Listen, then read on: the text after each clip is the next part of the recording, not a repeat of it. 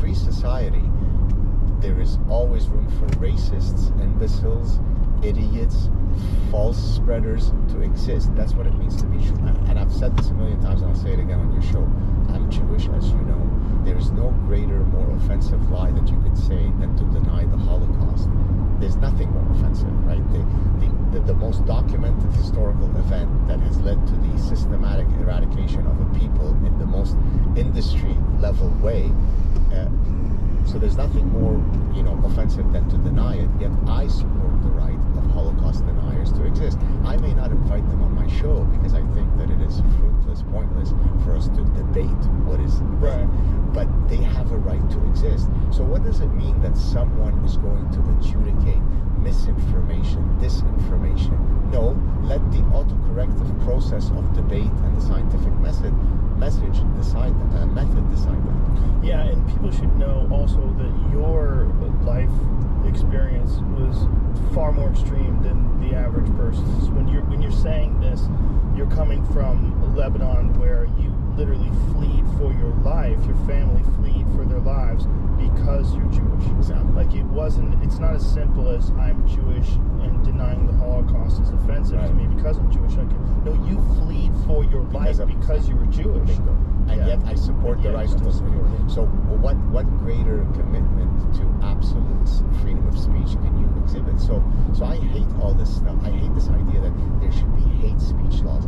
You can get on the pedestal and say, Jews suck. And you know what? You're an idiot, but that's cool. What you can't do is say, let's go to the corner of 7th Street and 8th Street, whatever, 8th Avenue, and kill every Jew that's at that synagogue. So short of incitement to violence, short of defamation, everything goes. Yes. No, I couldn't agree with you more. And I do also agree with you more about Holocaust deniers. There's a lot of people that say really ridiculous shit online. And what we need is people that correct them and do it with a sounder argument and a more convincing argument. And then you allow people to debate. What people are concerned with, and I think people have this naive perception about disinformation, that there are people out there that are dumber than them, and they'll get talked into things that aren't true. That's what it is. It's protecting people that are dumber than them because they're not getting sucked into it. Like say if you have a bunch of people that believe the earth is flat, who are we protecting by not allowing people to make videos about the earth being flat? We're protecting morons. That's it. Because it's not going to trick you, and it's not going to trick me, and it's not going to trick most people. And the beautiful thing about someone coming out and saying the world is flat is that other people will say, actually, they proved the world was round a long time ago, and this is how they did it. Not only that, we have satellites that fucking rotate around the earth, and they go very specific miles per hour. You can actually time them. You know when they're going to pass by. Not only that, we've had satellites that are in space that look back and take photos of Earth. Not only that, every fucking planet is round. So the likelihood that Earth is this weird flat thing that's shaped like a frisbee, while everything is round like a ball, doesn't make any sense, does it?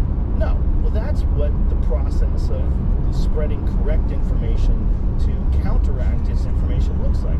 The problem is we have these election terms, and they're like 4 years, right? And then every 4 years a new president gets elected. Well, if you could just trick people enough to get someone into office, that person can do a lot of damage. Yeah. And that's what they're worried about. So, unfortunately, that this thing, this machine of spreading information, and also this process of picking a new person every 4 years, it gives people this sense of urgency that they have to stop information immediately, right now, which is what led people to make sure that the Hunter Biden story, the laptop story, in half a mile, merge onto Queen Elizabeth Way, was removed from Twitter, right? Which is pure insanity. Pure insanity, because it's a 100% legitimate story. It's now been substantiated. It's now being openly discussed in the New York Times and the Washington Post and all these other liberal newspapers that wouldn't touch it with a 10-foot pole before the election for fear that Donald Trump is going to get elected again. So through their own fear of this process of truth, that their truth wasn't going to be convincing enough, they decided to censor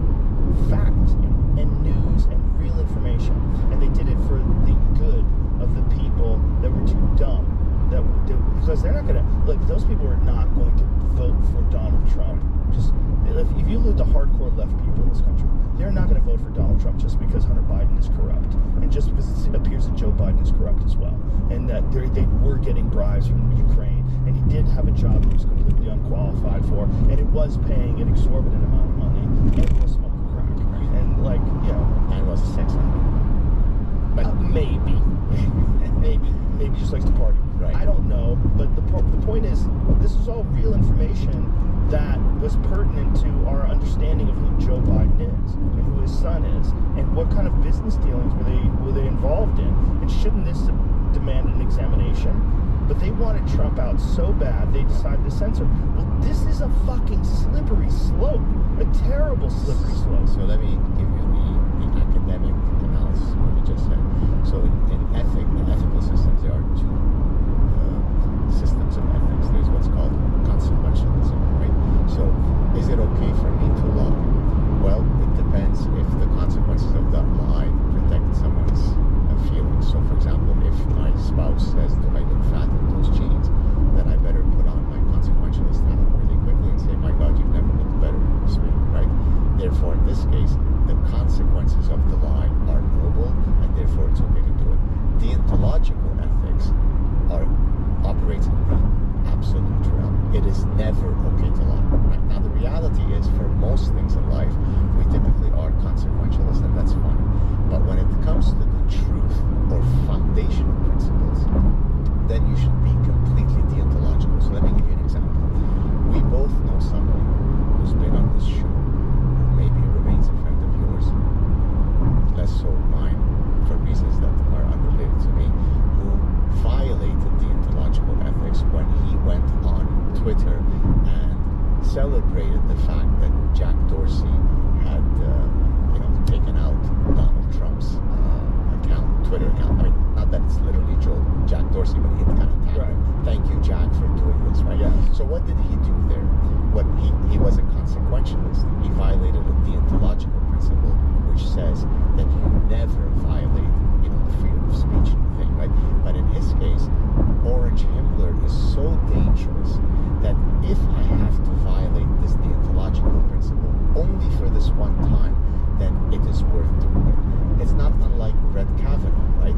What people said, well, sure, he may technically not be a gang rapist when he was 16, going up and down the East Board, raping every single woman in sight, but the presumption of innocence here doesn't apply, because this isn't a court case, it's only a job interview. So let's not grant him that courtesy of presumption of innocence, because it's too dangerous to have a gun. So that's where all of those cases come from. When it comes to truth, when it comes to foundational principles, be deontological. For all other things, be a consequentialist. Yes, and it's so important for the dissemination of information. It's so important for our collective understanding of what's true and what's not true.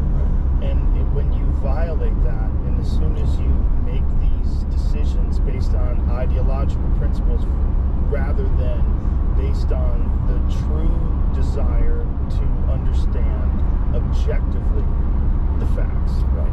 And that's where we find ourselves today, which is grossly highlighted and exaggerated by social media, because these echo chambers that people get in, and then they seek approval and they seek validity from all these other people that share the same ideology, and then they all support each other and they virtual signal to each other, and then you develop these bizarre groups of humans. Like, I love following certain people